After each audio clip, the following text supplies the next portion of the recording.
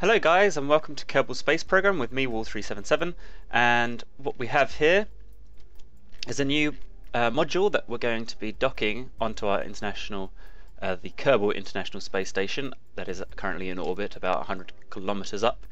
And what this is, it's a rotating habitat. So we've got two habitation units on the end of these iron eye rods, or whatever you call them, and they're on two hinges either side, which can be controlled via the servo config, which will pop up later on when we're in space.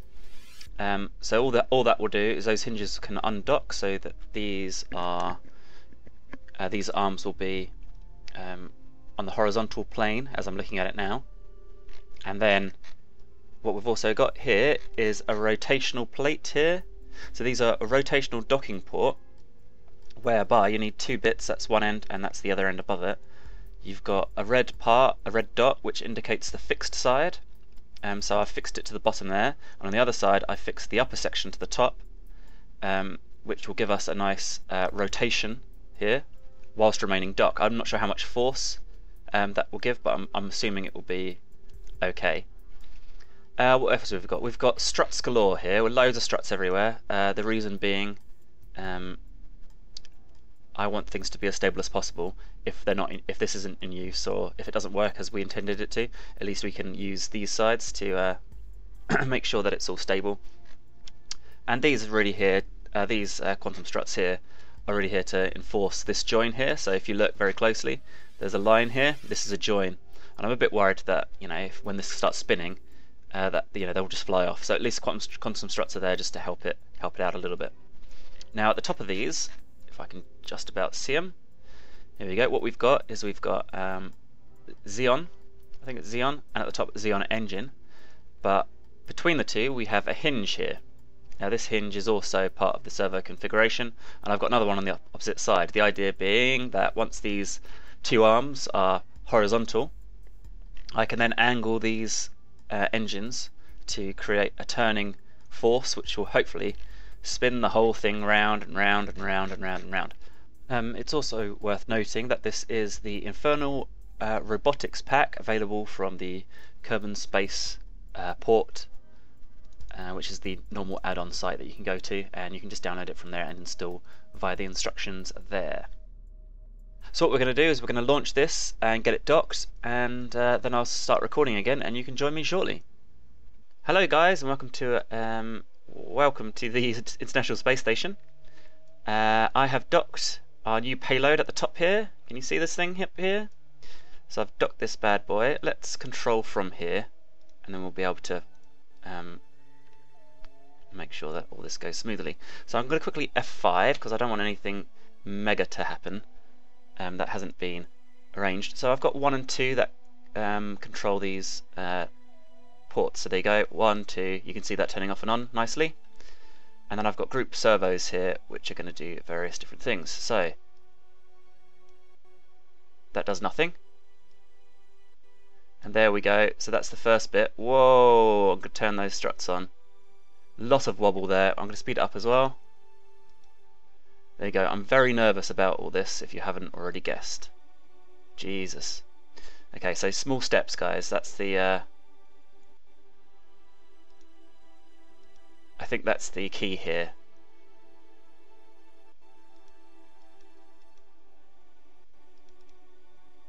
So nice little clicks, really smooth openings. So you can see me just double clicking, just double tapping very slightly, slowly opening up these hinges up here. See this hinge here? So this is slowly opening up.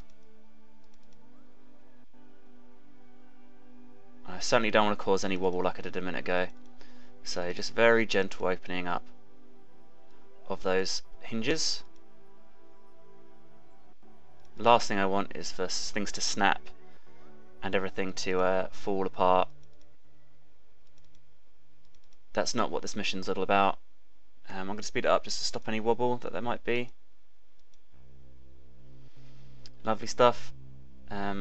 I'm going to F5 it here because we got quite far without damaging anything. So here we are, another few clicks. Let's get this open.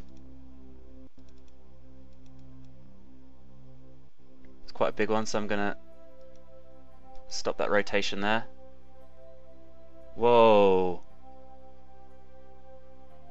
Is everything okay? I saw some movement then. I think everything looks okay. We're going to carry on because we're nearly there now.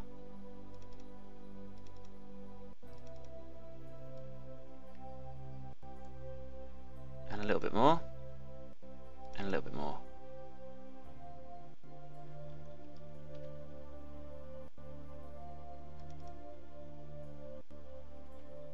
Boom. There you go, look. We have got that sorted. That looks okay.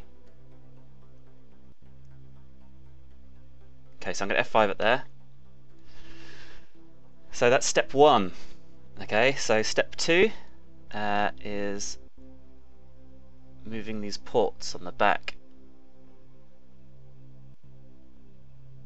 Okay, so you probably didn't see that, but what I've done there is that this controls this hinge here, and there's another one on the other side. And all I want is it to be like that. Perfect. Now we're going to inflate these things at the end. And slowly these will start to inflate. Now remember, I do have the physics per second turned right up, so this is nice and smooth for you guys, but more importantly, I can actually dock without things going mental. So you can see these are nice and inflated now. I think they're still inflating slowly.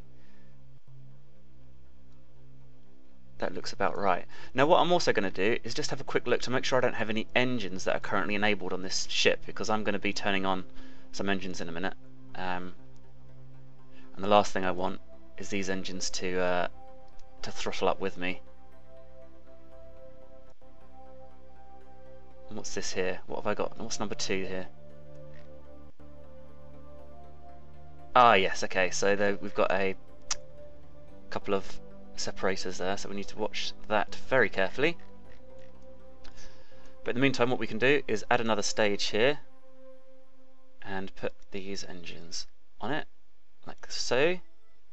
And I'm going to manually activate these. I don't trust the staging on this ship, so activate that, and here, activate that. So now they should be enabled. Now I just need to deactivate these ones here. So there's 4 on each side I need to deactivate. These were just here for stability for the initial setup, but now we're set up, we can safely deactivate these without risk of anything going wrong.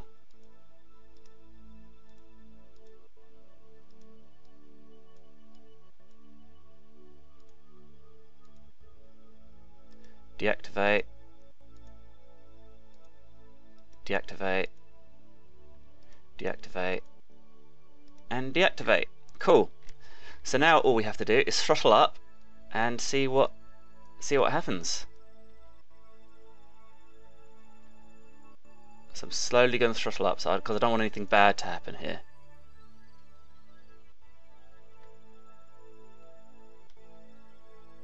Turn on resources, see what's going on, if anything. I think we're okay.